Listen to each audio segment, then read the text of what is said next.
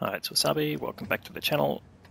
This is another Clan Wars campaign battle, and we're on the Lakeville map, and it's another basic front game, so 10v10, and we are against LEM0N clan again. Now, we're the defending team on this map, so we defend the cap, and the other side has to basically either cap us out or destroy all of our tanks. Right, we're going to see some interesting tactics here. Now, the typical thing for this side of the map is to basically defend the base from behind the cap. But this positioning of two tanks here is strategic, so we'll explain that in a little while. So we've got a mouse backing in and an IS-4. And you'll see why that's in place in a little while. So now the early stages of the game are quite static. The enemy side has to move up and basically take position, so they'll either come up that middle road through the city, or in fact up the valley. The valley is the slowest method in terms of ground performance, so it's not typical, but it might be in the latter part of the game. Now, the enemy spotted an object 279, and you can see the mouse has already taken some damage, and he keeps taking some damage, so clearly they've got a spotter and they're basically shooting the mouse. But this part of the tactic. Now, potentially some arty there, some unseen tanks firing. And there's a bit of counterfire going on. So there's nothing spotted down here. Now the mouse is dead. But that is not an issue. There's actually part of the plan. Well, obviously it'd be nice to keep it alive, but the purpose of the mouse in that position is to give some protection to the IS-4. And again, we'll explain why that position is important in a second. But we'll just see how the enemy is approaching. You can see that already they've pushed some chieftains up through the town to speed up the replay a little while, because this part of the battle is again pretty static. So now you're starting to spot some tanks coming through the town. We don't have a light tank in this battle, and they've got an EBR 105.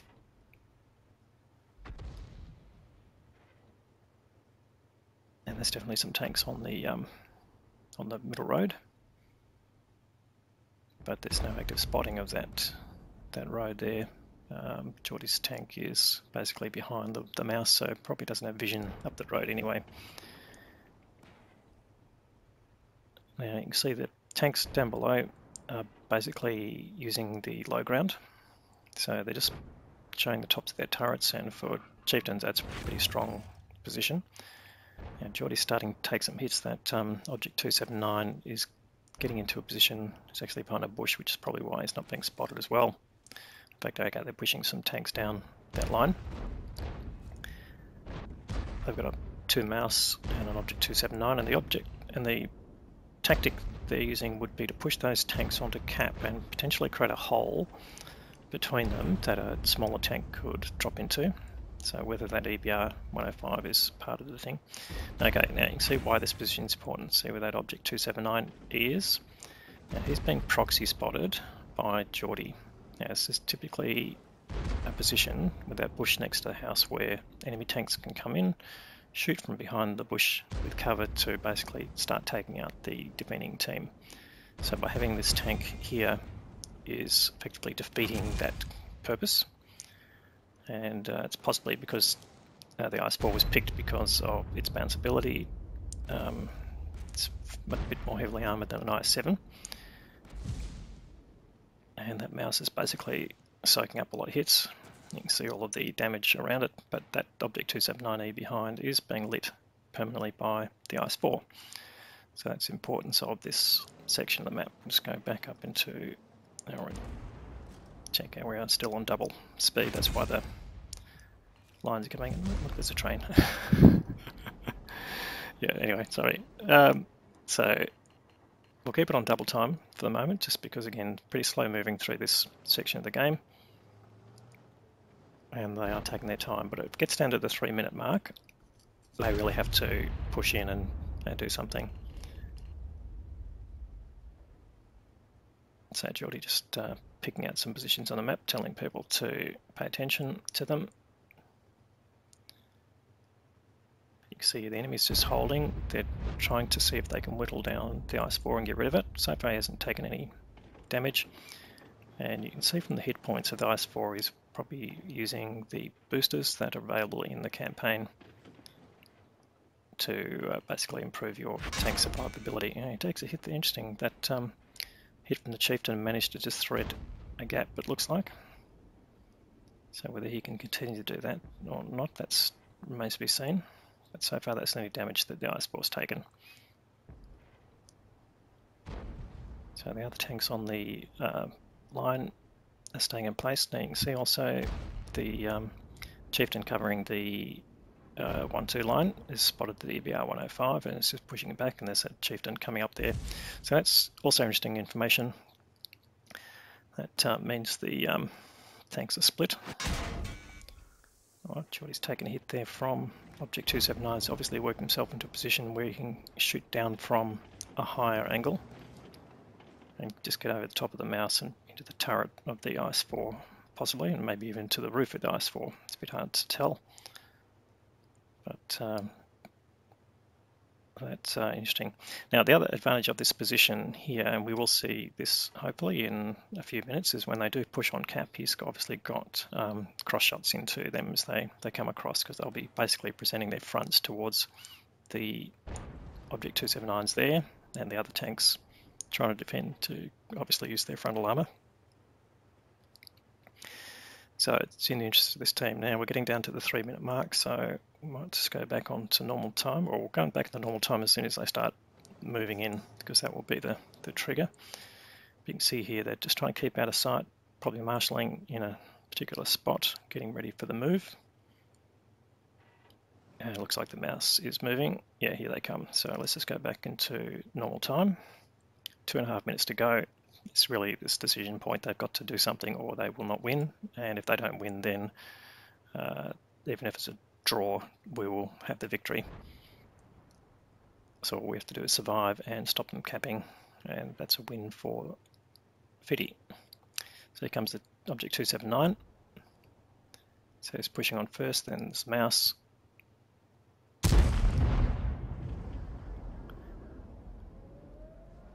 And they've got 2 tanks on cap now. The Object 279E probably will push on shortly. In fact, there's 2 of them there, so yeah, this is typical for extremely heavy tanks. They might be running hardening, it's a bit hard to tell. Can't remember the numbers, to be honest. Geordie can get resets. Now you can see there's only 2 minutes to go. They've got 3 tanks on cap. They can cap in 20 seconds now, if no one gets a reset, but they've been reset already. And Geordie's starting to take some interest. Object 279's pushing up next to him, but again he's permanently lit. Geordie gets kill on the mouse. There's still 3 tanks on cap, however, but they keep getting reset. So this is basically, they either stop getting the reset, they need to kill the IS-4 and kill any tanks shooting into them. There's only 1 minute and 24 seconds left. They're still continuing to shoot the IS-4.